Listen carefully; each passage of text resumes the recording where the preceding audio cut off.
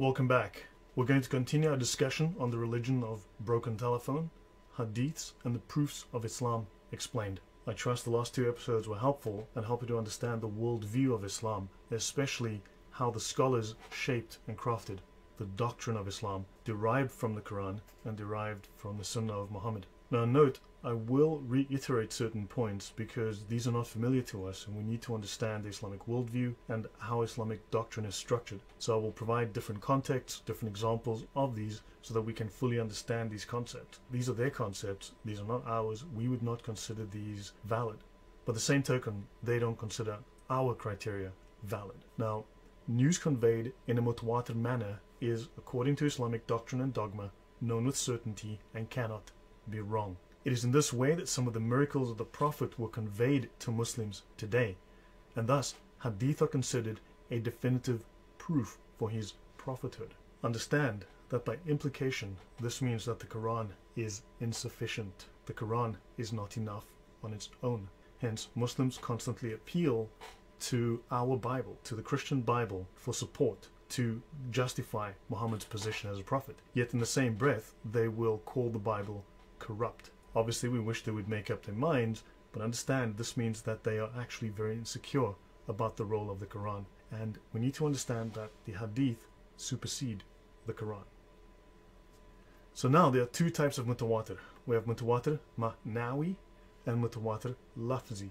You will find multiple different spellings of these words. I just picked two that were simple to spell, but you will find many different variations of these two words. Now there are two different types of mutawatir narrations. You have tawatur, referring to the meaning of a narration only, which is called tawatur man'awi, or to both its meaning and its words, which is lafzi. Remember, lafzi is effectively verbatim or near verbatim transmission of a narration. The wording of some hadith may not be mutawatir, even though the meaning is mutawatir. That's mutawatir man'awi. So in other words, it's reported in different ways, but they all are pointing to and talking about and describing the same thing. As I said, if we have variations in the Gospels, Muslims consider that the Gospels are corrupt. In Islam, if the Hadith have multiple variations, it's like, huh, and? So, in these cases, there is a meaning that is common between the different narrations. The different narrations support each other in being considered mutawatir. Now, for instance, the existence of Japan is considered mutawatir. It is tawatur man'awi. Each person will describe it in a different way. Each person's evidence is different because each person went there for a different reason, had a different perspective. For instance, someone went there on holiday. They saw different things, went with a different purpose, had different experiences. Others went on business. Others went there to visit family. Others are talking about the weather, but they're still talking about the weather in Japan at their location. Maybe someone got sick there and he's talking how he got sick in Japan and went to the hospital. This is different to someone who went on a holiday and went up Mount Fuji, for argument's sake, and so on and so on. The commonality is Japan. So thus, this makes Japan mutawatir. Each of them is telling a different story, but they're talking about the same common subject. Mutawatir lafzi, mutawatir in words. And what this means is the words are either identical or almost identical, known as mutakarib.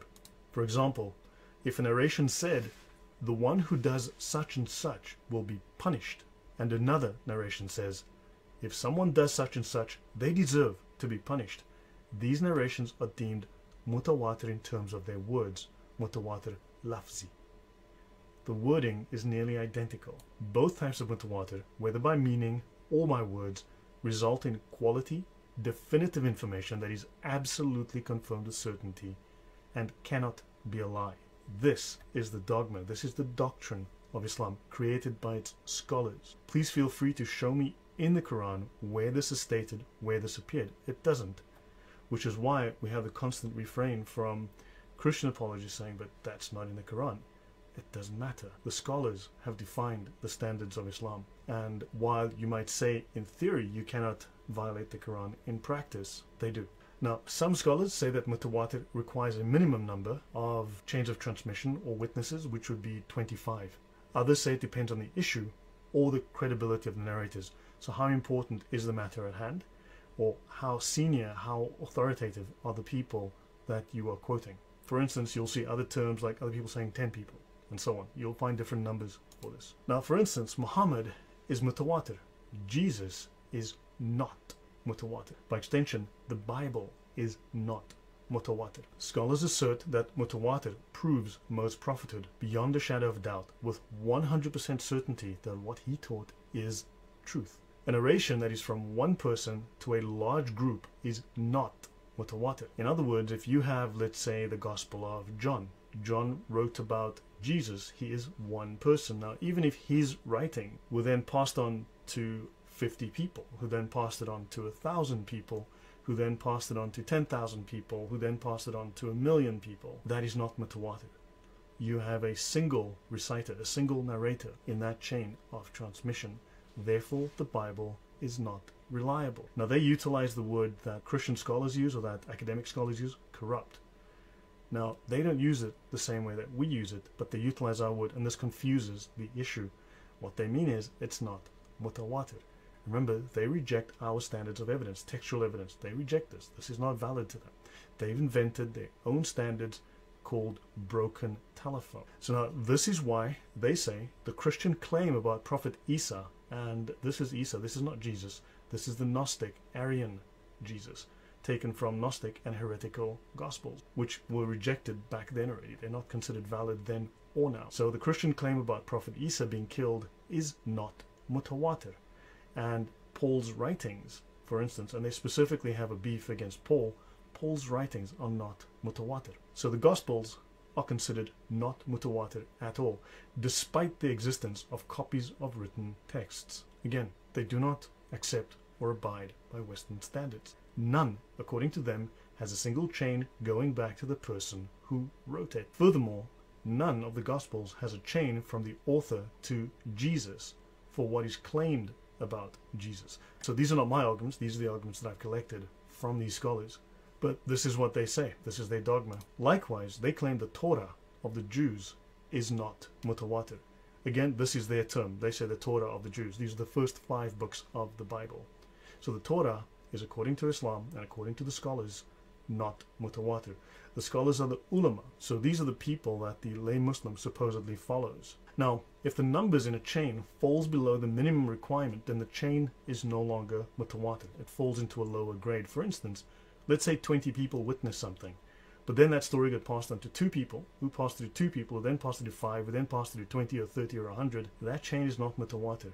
It has too few narrated. So of course the gospel of, well, the entire gospels are not mutawatir. They're garbage in terms of Islam, simply because the number of narrators, Luke is one guy, John's one guy, Matthew's one guy, Mark's one guy, etc., etc., etc. They've got other arguments against these as well, certainly.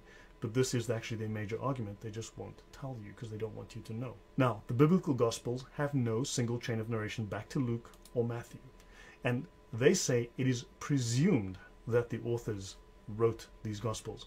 And they have no chain of narration back to Isa. Christians say Isa spoke Aramaic and Hebrew. I have a typo there. I need to fix that. I will next time. So Christians say that Isa spoke Aramaic. Now, this is their argument. Right? And Hebrew. They accept he spoke no Greek. Do we? Is that true? Is there evidence for that? No. They make assertions because they know that their followers will not validate the information. They will not check. They will not research. Remember, their culture relies on authority. They rely on people of authority who say something and you accept it. So we do not have the actual words of Jesus, is what they tell us. So we have the Bible in Greek, but Jesus spoke Aramaic and Hebrew.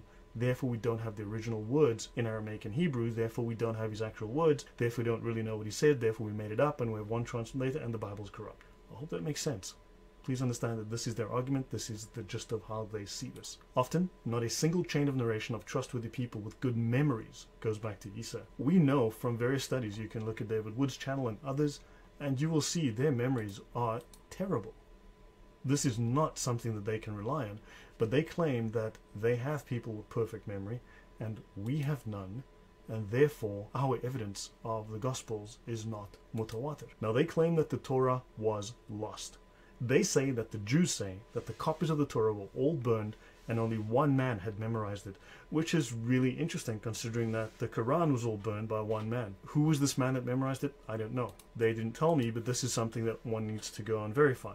And They know the Muslims are not going to verify this. And of course, this is a discussion that they're having with their students. This is the dawah they give Muslims, not us. We are not supposed to be privy to this. We're not supposed to know this. They claim that this one man dictated the Torah from memory, and because it's one man, this chain is not mutawatir. This is their claim for the superiority of the Quran over the Bible. They say that the Quran has numerous mutawatir chains back to the Prophet. By this, they are 100% certain that the Quran today is the same exact Quran recited by Mo and heard by the companions. I trust that clarifies how they consider the Bible to be inferior, weak, and corrupt. Now, moving on to mashhur hadith, literally famous hadith. The mashhur hadith, now this is another type of spelling. I left this in here so you can see there are multiple different ways of spelling this. The mashhur hadith is defined as narrated from the Prophet by at least 3 companions, and then narrated by at least 3 of the followers of the companions, and then repeated by at least 3 of the followers, and so on from the beginning of the chain until its end. Mashhur, according to, now this is the Encyclopedia of Islam, in the science of tradition, a well-known tradition transmitted via a minimum of 3 different isnads. These are the references to the volumes in the Encyclopedia of Islam. In law, mashhur means the predominant opinion, as opposed to the isolated or anomalous opinion. Understand these are legal terms. Mutawatir is a legal term, not a religious term, legal term. Imams and so on, all these scholars are jurists, lawyers, not priests. I have another typo, please ignore that. And suitable, now a mashhur hadith is suitable for use in judging something as being haram. So it is suitable for legal use.